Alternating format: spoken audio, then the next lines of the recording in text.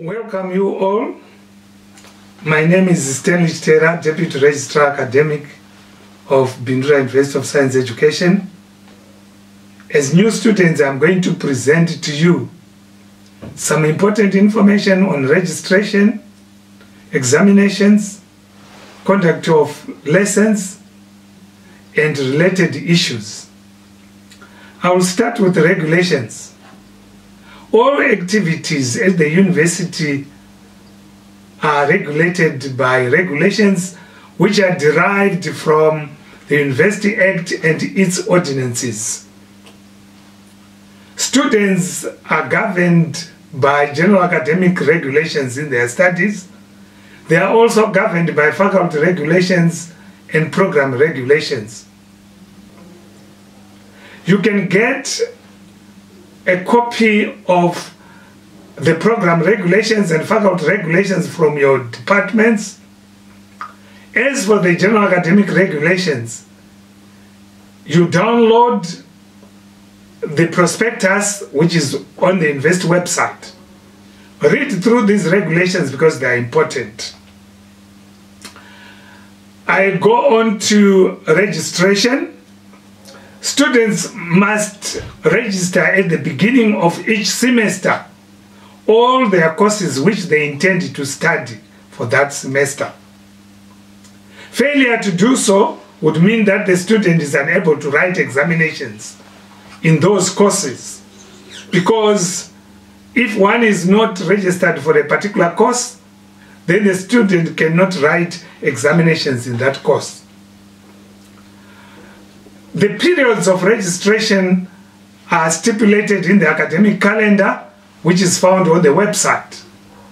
Students are strongly advised to adhere to these registration deadlines, because one is only a bona fide student if they are registered, and they cannot access university facilities and resources such as the library and e-learning if they are not registered.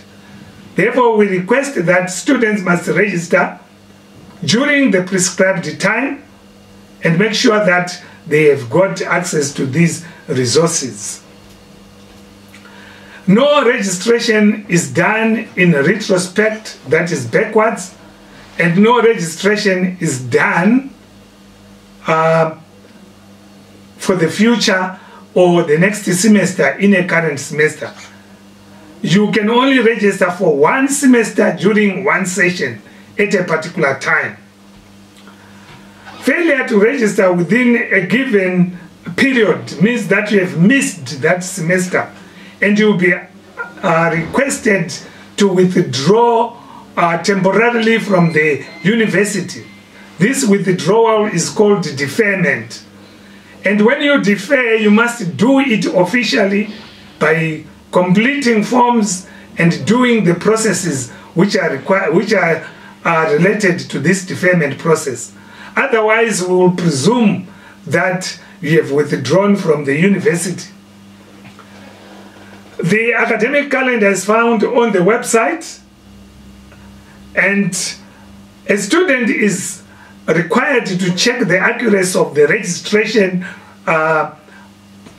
material which he or she has inputted before the onset of the examinations, because it forms the basis of their examination timetables. I then go on to conduct of lectures. Students are required to attend all lectures, tutorials, seminars, workshops, and also to carry out practicals and fieldwork as prescribed in their program or course. Students who do not attend lectures or absent themselves are not given special tuition. And when one is absent for more than 72 hours due to illness, one is required to notify the department and to produce a medical certificate to that effect. In the conduct of lectures, students should note that there is a minimum requirement attainment of coursework, which is 40% for them to attend examinations, which means if your coursework is less than 40%, you have automatically failed and you will not attend the examination for that particular course. It is also important to note that there is a maximum given period for a student to complete a program, which we call the residence period. If you don't complete your program within the stipulated residence period, your studies will be terminated and you go home empty-handed with no certificate. Despite the fact that you might have deferred, the residence period does not change and you must complete your studies within that period. I then go on to examinations. Examinations are held at the end of each semester, and examinations timetables are published on the website and on each individual student's portal. Candidates must make sure that they go through the examination timetable and ensure that all their courses are timetable and report any anomalies to their departments. And students must take note that they cannot sit for an examination in a course which they did not register. This is a serious misconduct, and students will have to appear before a disciplinary hearing if they do such an omission. Examinations are important, and as such, during the examination period, we expect students to be on campus and to attend to all examinations in time and to prepare also in time. Timetables for examinations can vary, but normally these are written at the end of each semester. Examination regulations are found on the website.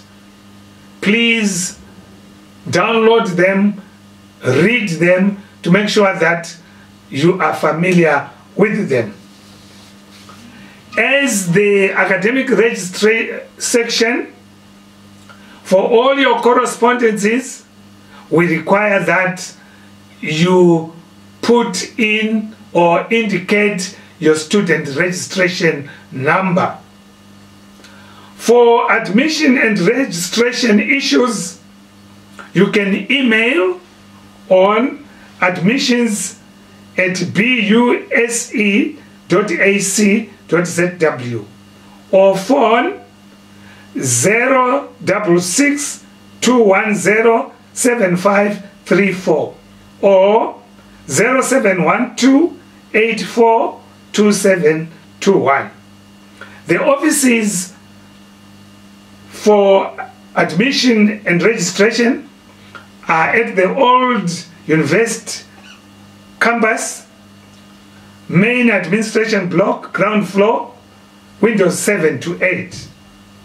For examinations, you can email examinations@buse.ac.zw or phone 066 210 6272. Examinations offices are found in the commerce block at the old site main campus on the ground floor. We wish you successful studies at Bindura University of Science Education. Thank you.